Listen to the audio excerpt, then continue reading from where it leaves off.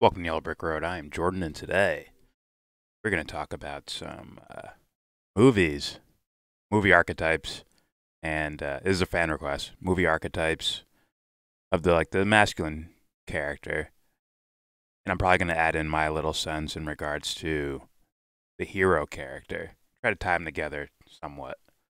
Before I get started, don't forget to share, support, hopefully donate to Devon's Journey to Recovery, to helping victims of Africom, the Cohen Daly, the Australian boy. Also, help out some content creators, Stevie, aka Written Economics, Sleepy J, get him a coffee, and optionally, Ali Alexandra. All links in the description box.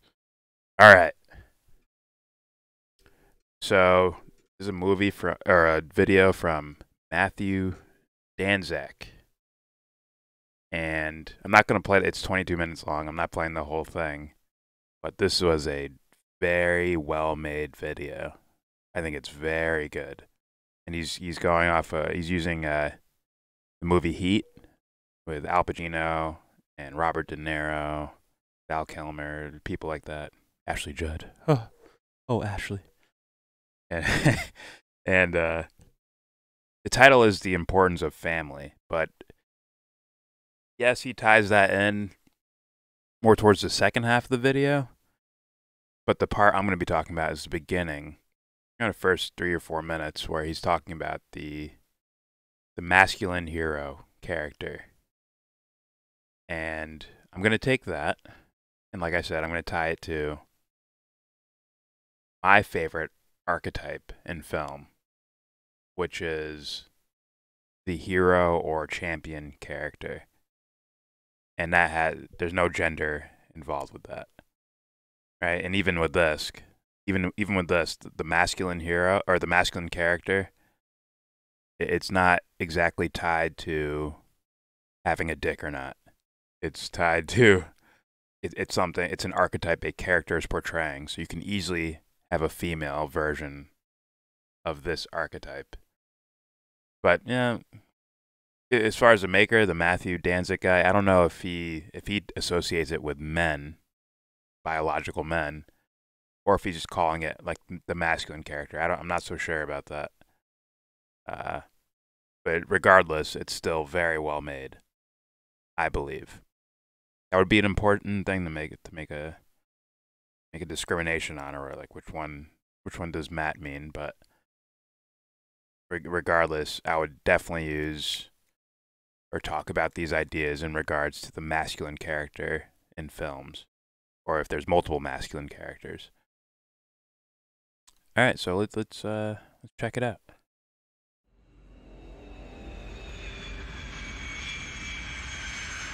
Heat is a crazy movie too. I haven't seen it in a while, but it's fucking dope.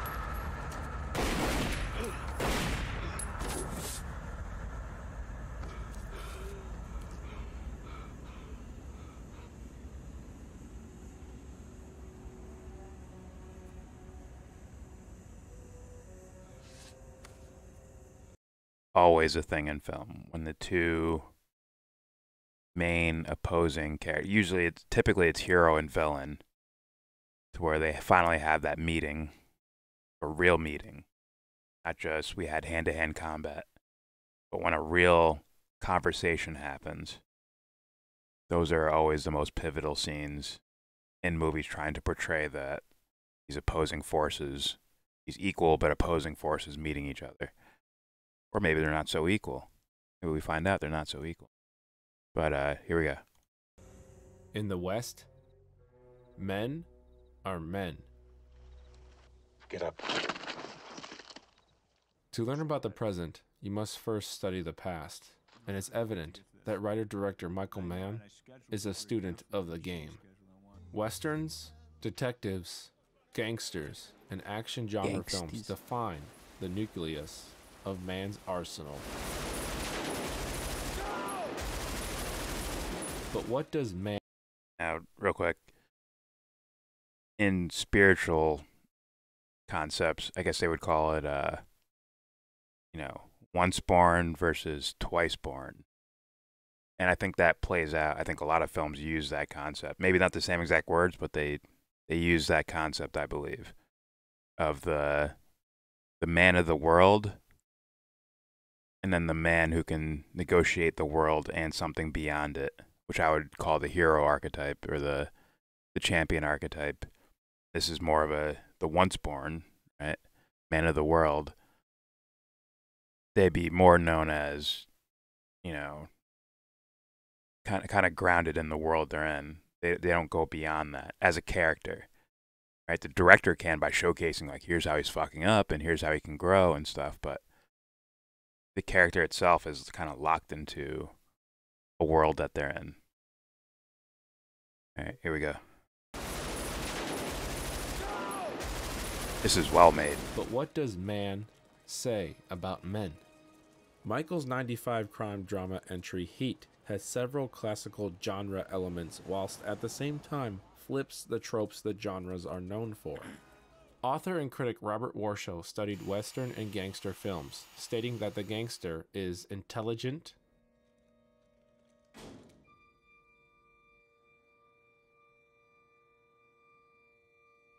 wise, Remember Jimmy McElwain on the yard used to say, you want to be making moves on the street, have no attachments, allow nothing to be in your life that you cannot walk out on in 30 seconds flat if you spot the heat around the corner.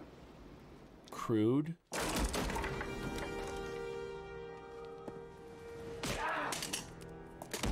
goal-oriented, and lonely.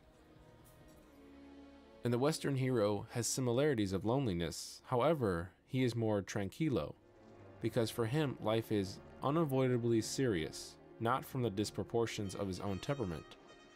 The Westerner is also a gentleman. Put the television set down. I never cheated on you, bitch.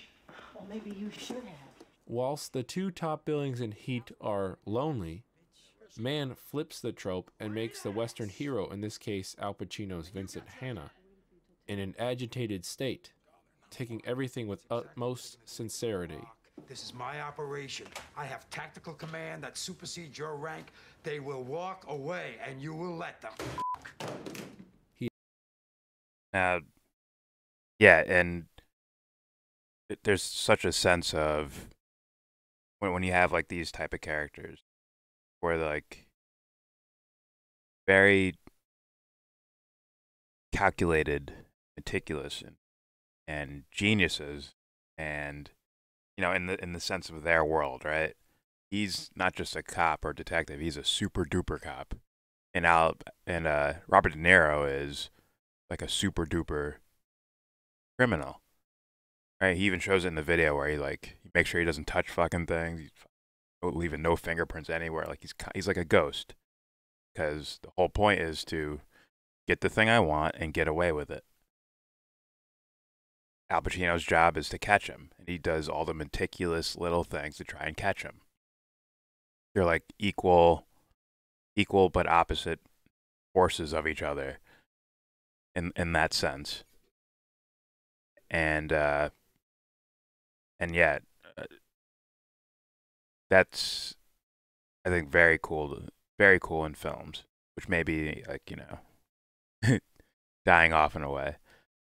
In fact, you'll hear this idea about films that like, oh, the hero character is only as good as his best villain, right? That showcases the depth of the hero character by showing how deep the bad is with the bad character, right? Which is why I didn't like the whole Marvel Thanos thing. I want Hitler idea of wipe out half universe for resources. Like, well, how good's your hero's gonna be compared to that? They did better when they were fighting each other. When Captain America is fighting Iron Man, that added more depth than their big bad villain, which gave them like nothing but just a big bad scary guy. All right, here we go. Your rank, they will walk away, and you will let them. And a rat saved the universe, I'm saying. He is constantly on the move, looking for action. You don't live with me. You live among the remains of dead people. It's also noted that I think there's like, when we're talking on the once born, like the man level, I think there's a thing of idea of perfection or seeking perfection or trying to win in a way. I think that's as much of a dynamic as anything with the cat and mouse thing going on with De Niro and Pacino in a movie like Heat. I think that's a part of it. Even though in this video he's going to bring up the idea of Pacino, like the difference between these two characters is that Pacino's character can walk away, right? He can let go, as opposed to Robert De Niro's character who's going to hold on and like obsess about it. I think that's a part of the obsession for De Niro, or for Pacino, his character. I think that's more of the I think that's a part of the obsession. That like, oh, I use this skill of letting go in order to still, get the job done. The thing that he focuses on. Here we go.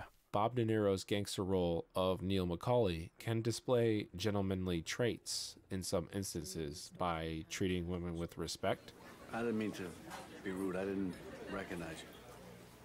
I work in metals. I'm a salesman. My name's Neil. Or stating to individuals at the establishment that he's robbing to remain calm because he's not going to hurt them. We want to hurt no one.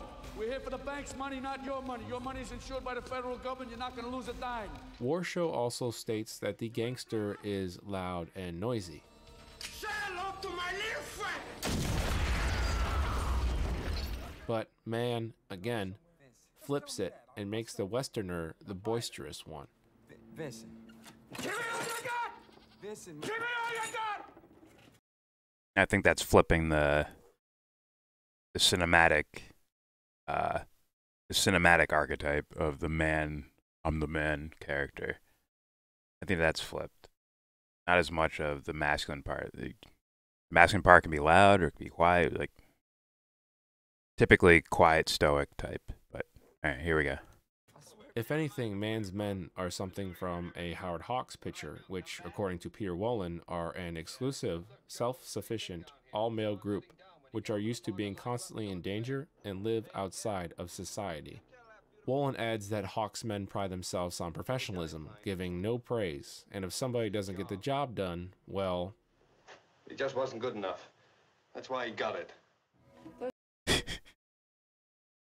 I'm going to stop it there. Or I plan to stop it. That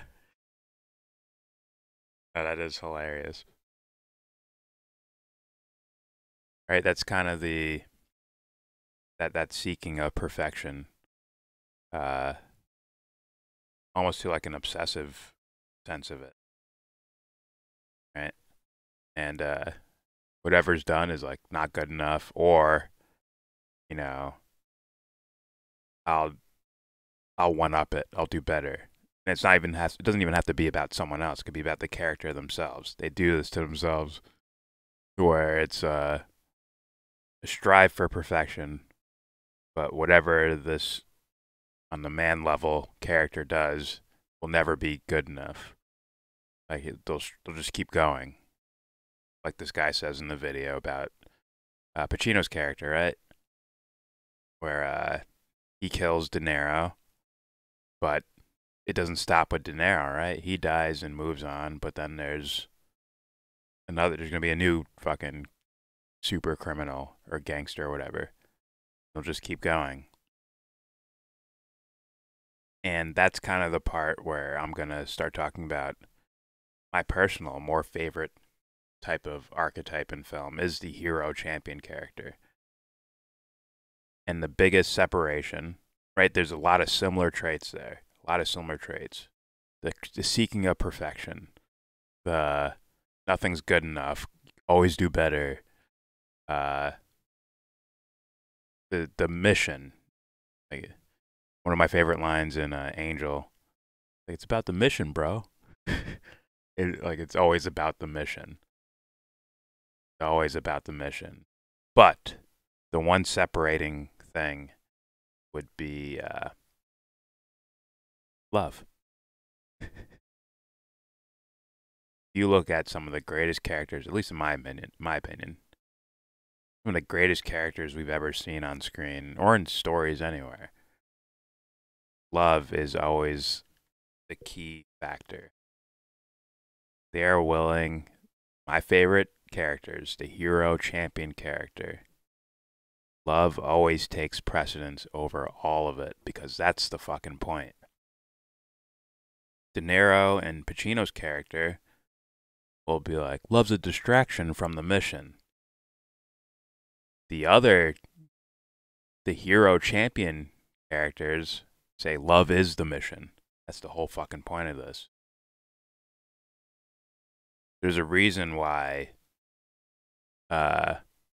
Bruce Wayne in The Dark Knight I will give this up. I will give this up and find, like, hopefully there's someone better than me. Right, some sort of humility there. Like, I will give this up, be with the person I love. Neo, his whole point, right? You can either go here and save Zion, or you can go find Trinity, and which will guarantee the doom of Zion. And he chooses Trinity. Hero's supposed to sacrifice everything, right? That's the typical idea of it. Typical cinematic archetype is that the hero character gives up love for the sake of saving the world or whatever. But granted, those movies don't portray the person they love as love. Like, they don't put a definition on love of how important it is, which is what these other movies do, I believe. And the thing driving a Batman or a Neo or whatever is, it's not that they're choosing against love and then just like, I need to save the world, step aside, distraction. It's more of they can't have it without doing the duty. They can't actually have the love without doing their duty, or love is just avoiding them, period, right? That's more of the case with Bruce Wayne, or his love for Rachel. She's with Harvey Dent, and, Bruce is, even though I think he would still do the Batman thing, it's just when there's no chance at love, in a way, it becomes kind of a driving force, as in, like, in a way, like, that's what they're constantly seeking. And once love shows itself, they're ready to choose that, like, every fucking time. But yet they're the hero, champion, fucking sacrifice yourself for the world guy. How the fuck did that happen? Well, maybe the hero character is much more complex than what we may be used to as far as seeing in storytelling. Film might be more to the character than the sacrificial lamb, if you will. So those are my favorite types of characters. Neo is all for Trinity, but at the same time, it's like he can't actually. This threat threatens his ability to be with Trinity. It does. So he has to, like, fuck, I can't just stop and sit alone with Trinity. Right? Obviously, these guys have, bigger goals of wanting to make the world better and save the world and shit. Right? They definitely have that in mind, but at the same time, it's like, they can't actually get the love they want without that shit being better. Without if there's no machines, there's no machine world chasing the fucking humans in Zion in the Matrix movies. Like, oh, yeah, okay, no big deal. I was after this the whole time anyways. That's my biggest aspiration, biggest goal or desire or thing I want out of life. That's my reason. As opposed to the Al Pacino character in the Heat film, right? You take away criminals, like mastermind criminals, you get rid of those. I wonder I wonder if he feels like an empty void in himself. Like, oh, my purpose, I know what to do. That's kind of all my rambling kind of sums up to that main difference there. Saving the world is not who these characters are, the hero champion characters. That's not who they are. The love part is. And in a way, the saving the world part is just a barrier to that love. At least that seems like how they're acting on it. And then the once born man characters, that thing that they're locked into, that battle, is their obsession. Right? They neglect and destroy the love in their life for the sake of that obsession or goal or whatever. It's quite interesting. I love, like, I rambled a bit there, but fuck, is that shit's super duper interesting. And no, it's not stuck in just movie world. It's not just movie world. This can play itself out in actual life. That's what I try to tell people. I'm like, yeah, I know he just, jumped off a building, flew, did 13 backflips and landed on his feet and then ran away and then made it safely. It's so unrealistic. Yeah, I know that's unrealistic. That's not the thing that you can actually get from it. Something is the narrative underneath. The hidden, not so hidden narrative from writers, directors, actors, on and so forth. That's where I think the value of movies comes in, beyond just something's fun or entertaining, or you love a genre or a topic or whatever. So that's where I'm at. I think the Matt guy gets it. All right, that's it for me. Please subscribe if you like. Comment, agree, disagree. Tell me what you think. I don't know. What's your idea of the hero? Or what's your favorite type of character in movies? Mine is clearly the hero champion character, which has nothing to do with male or female. Like, it could be men, it could be women, trans. Doesn't talk, like, that hero archetype. When someone can showcase that in a movie, I think is brilliant. So you tell me what your favorite archetype is. Don't forget to share, support, and hopefully donate to all the links in the description box. Check them out.